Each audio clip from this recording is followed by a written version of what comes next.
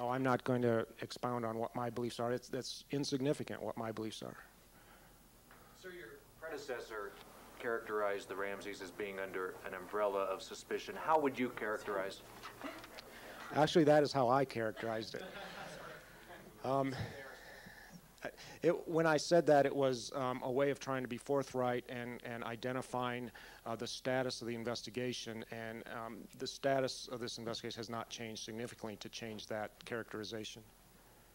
Chief, do you have, now it's going to turn back to you, do you have the work product from the grand jury transcripts, that type of thing in hand now, or when is that being turned over, transferred, or how is that working? I'm not going to get into answering any questions about the grand jury.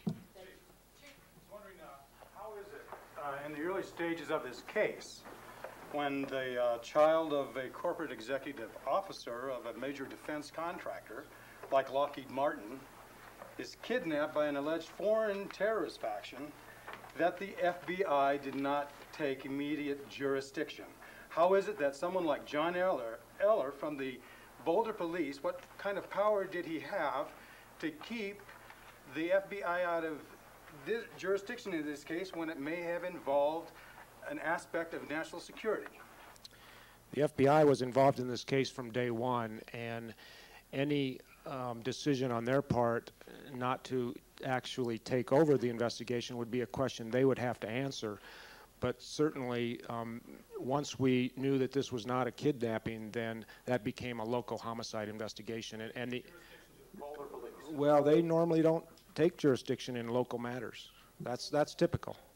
Chief, a year or so ago, you gave an interview to CNN, and you were asked at that time if you knew who the killer of this little girl was, and you said yes.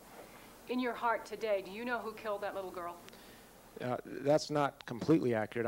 I was asked if I had an idea, and I said yes. I didn't say I knew. In your heart, you have an idea today who killed that little girl? Well, I think there are a number of theories out there, and a lot of people have ideas.